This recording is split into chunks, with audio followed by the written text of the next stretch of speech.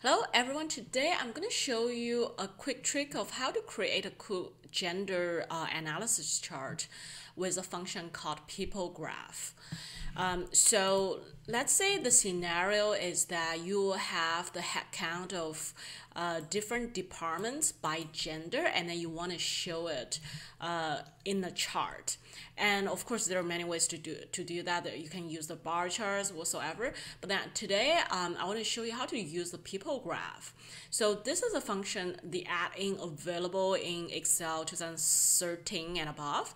So what you need to do is really to go to Store here. Well, you are in the Insert tab and then go to Stores. You are gonna try to look for people graph, and then this is an add-in that you need, and then you just add it, and then it's going to show up here as people graph, or it's going to be in your My App here. So what you need to do after you install it, just go to people graph, click on it. This is the opening page that you're going to see. And then what you need to do is actually pretty simple, like go to the data icon here. Title is where you need to type in your title for the chart, and in our chart I'm gonna name it as male versus female. This is just my way of naming it. And then after you do that, go to select your data, and then you need to select two columns in your Excel spreadsheet. So in my case, it's gonna be this for the male, create, and this is how you're gonna see it. So how do we do the female part? So unfortunately, people graph does not allow you to show two sets of data here. So I actually need to have a workaround for it, which is actually reformat my original formula a little bit, and then so that the female headcount and departments are side by side, and then go to people graph, and then essentially do another chart with the female headcount.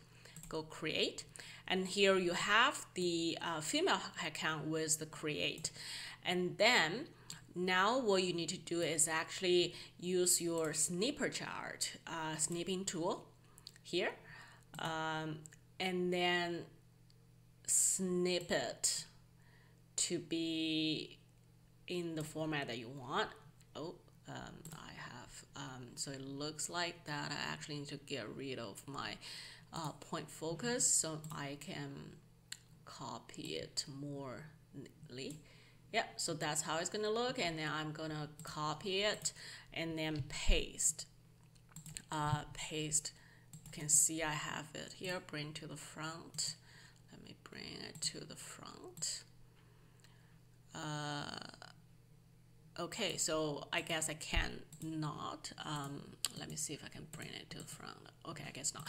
So now actually what we need to do is to paste both of those charts into, say, PowerPoint or Word.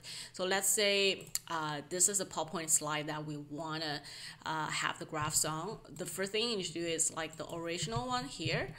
You just copy and paste here, and then set it in a proper size as you wish.